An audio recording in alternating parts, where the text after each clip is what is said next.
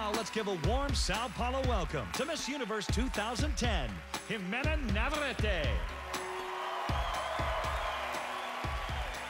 Thank you very much. I'm extremely proud to carry on the tradition of those Miss Universe winners who came before me.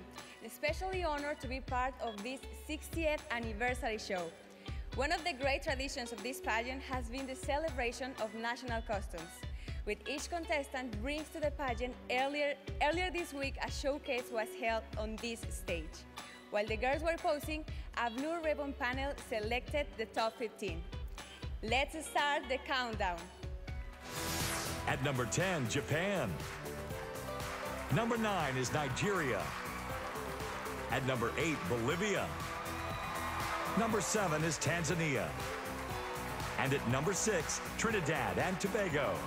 Coming in at number 5 is Curacao. At number 4, Venezuela. Taking the third spot, Thailand. And at number 2, Mexico. And the number 1 national costume is Panama.